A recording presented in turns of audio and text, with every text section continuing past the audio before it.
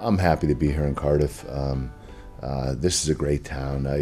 I took my wife out today for lunch and went through the city, and it's really cozy. That's what's really cool about it. I really dig the way you guys have the setup in the restaurants, and there's a mall right there and right near my hotel, which was really convenient. A little bit of a different tour, I imagine, than what you used to. I mean, rather than being in the ring every evening, you're up on stage. How's the body holding up? A little bit better this time? Yeah, it's a lot easier. It's good to know you can actually use your brain instead of your body all the time. It's still hard. I mean, we're still traveling city to city. It's a few hours each day, but I enjoy it. I enjoy talking to the fans. I think it's a lot more fun for me. I don't know if it is for the fans, but I get a lot more satisfaction out of it, and it's a lot easier to get responses from the fans when you're talking to them rather than just wrestling. We know you had a hugely esteemed amateur wrestling career before going into the pro ring. Was there any other sports on your horizon that maybe was in your future? Well, I was an all-state football player in high school, and I had to make the choice between football and wrestling, and I obviously chose wrestling.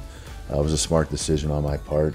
I believe that either one I would have done really, really well, whether it had been pro football or the Olympics in wrestling. But I like the one-on-one competition, so for me, I was more comfortable going out there and doing it on my own. It's not something really we get offered in school in this country, is amateur wrestling. Yeah, but it's crazy. In the United States, it's offered to everybody. Yeah.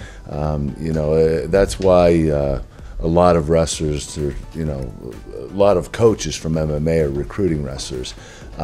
You have the option in the United States to be taught wrestling for free.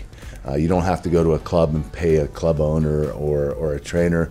You go to your high school, your junior high, your elementary school, your college, you're being taught wrestling. So it's a very, very mainstream sport in the United States. Finally, for me, I'm not sure if it's comparable at all, but what gave you the biggest buzz in your career? Being stood on that podium, being handed a gold medal at the Olympics, or stepping out in the cathedral that was Madison Square Garden? Honestly, nothing will ever compare to the Olympic gold medal. Standing on the podium, representing my country, winning a gold medal, having it put around my neck, that was the proudest moment of my life, besides having my kids. But the sure fact that you know that you're the best in the world in amateur wrestling or any sport is a great feeling.